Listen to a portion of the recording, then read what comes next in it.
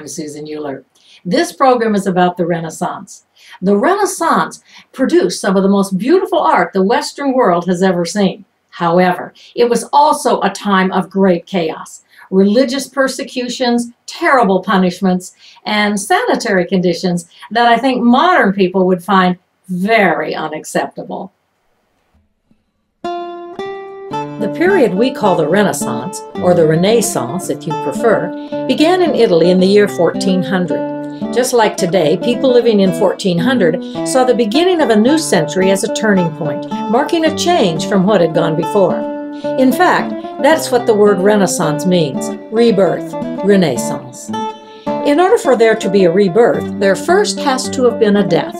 In the case of the Renaissance of 1400, the death was the collapse of classical civilization following the fall of Rome in the late 5th century.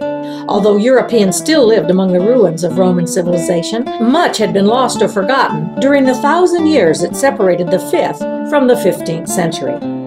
Europeans, Italians especially, began referring to those 1,000 years as the medieval or middle period, the Middle Ages. The Middle Ages, they believed, were dark, unenlightened times, existing between the glories of the ancient world and the glories they predicted for the modern era, the 15th century. The rebirth, therefore, was to be a rebirth of classical Greek and Roman learning, which had been allowed to go dormant during the previous centuries. The spirit of the Renaissance had actually begun over 100 years earlier in the late Gothic period. As early as 1260, artists such as Niccolò and Giovanni Pisano in Italy, and the unknown artist who created the tympanum Death of the Virgin for the Strasbourg Cathedral in France, were bringing back the realistic sculptural style of ancient Rome. Commerce was flourishing, and with it the emergence of a prosperous middle class. The Italian city-states of Siena and Florence even established democratic governments, something which had not been seen since ancient times. But all this prosperity and political enlightenment was brought to a sudden halt in 1347, when a new unknown disease began to spread throughout Europe. Known only as the Great Pestilence, by the time it had run its course 6 years later, an estimated 75 to 200 million people had died of it, between 30 and 60% of Europe's population. Today, we call that terrible disease the Black Death.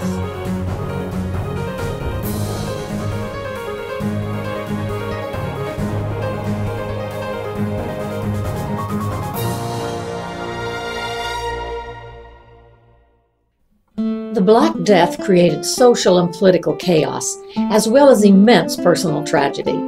Kings and queens died, members of the nobility and high-ranking clergy died, peasants died, middle-class people died. In fact, the disease was so rampant in some areas that nearly everyone died, rich and poor, causing towns to be abandoned and shops and fields to be left unattended. After the worst of the pestilence abated, people were left to wonder, who will be king? Who will harvest our crops? Who can we get to make the things we all need in order to live? And with so many skilled men and women dead of plague, a political, social, and religious vacuum was created. Prices soared, jobs went unfilled, and wages skyrocketed. The course of history was changed. There's an old saying that it's an ill wind that blows no man good. And so it was with the Black Death. Those who survived found themselves in an excellent position to change the course of their lives for the better.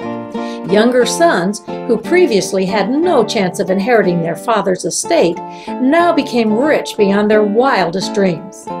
Many working-class men and women whose goods and services were in high demand also became fabulously wealthy.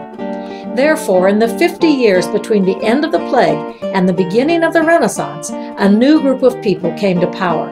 People who were not necessarily members of the old aristocracy. We would call them the nouveau riche. In England, they were referred to as new men.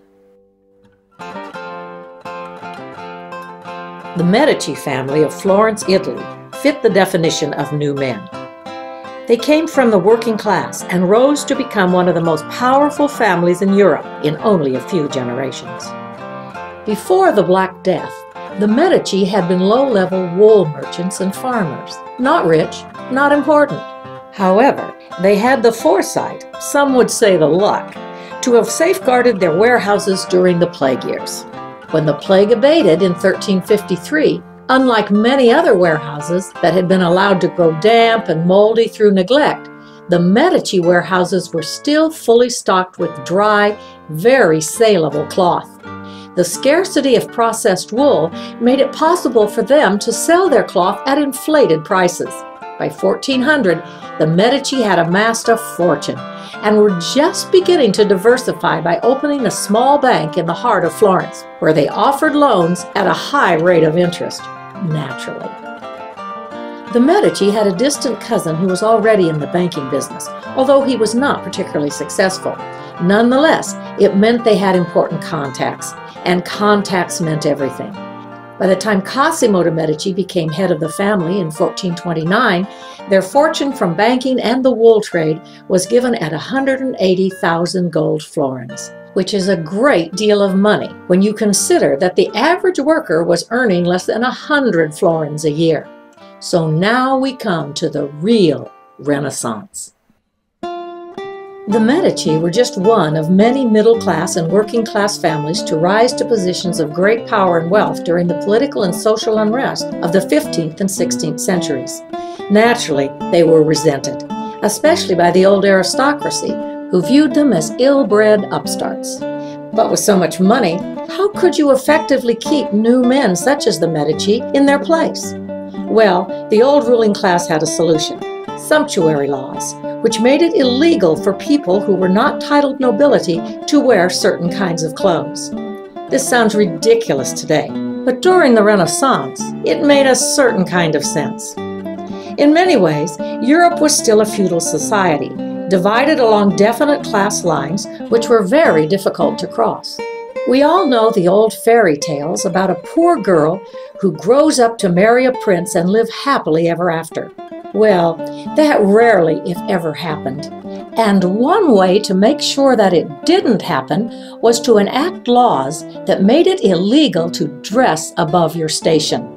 This concept can be clearly seen in portraits from the time. When we think of Renaissance art, we usually think of the big three: Leonardo da Vinci, Michelangelo, and Raphael. However, there were many other artists working at the same time period. We're going to now look at the work of Hans Holbein, who was the court painter to the Tudor monarch Henry VIII. Hans Holbein painted the definitive portrait of Henry VIII. It depicts the king when he was in his 40s, during the Anne Boleyn years. Although very overweight, Henry reveled in his large stature and dressed extremely lavishly in costly brocades, velvets, and furs, set off by precious stones and pearls. He never let anyone forget that he was the king. Henry VIII's father, Henry VII, or Henry Tudor, had only a tenuous claim to the throne of England from his mother's side, and it was from an illegitimate line. This is all War of the Roses politics that we won't go into here. Nevertheless, the fact that the Tudors were not descended from high-ranking nobility proved a huge embarrassment to them, and they constantly sought out ways to prove themselves as worthy of their position. The Tudors loved to pass sumptuary laws because it allowed them to lord their wealth and power over others. While in other countries such as Italy, sumptuary laws regulated low-cut necklines and high heels, in Tudor England, these laws were all about defining social class. If you look at other portraits painted by Hans Holbein depicting high-ranking officials of Henry's court and other non-royal people, you will see that they are not dressed in silks, brocades, and jewels. This is not because they couldn't afford it. They certainly could. No, the reason for the difference in clothing styles is because it was against the law for ordinary people in Renaissance England to wear luxurious fabrics such as velvets and brocades, and therefore appear as gentlemen. Tudor terminology, not mine. It's crazy, and such laws were impossible to enforce, but they did give the monarch a legal way to keep people in their place, and even lock them up if they became too defiant. Just another fact of life for those living in the real Renaissance.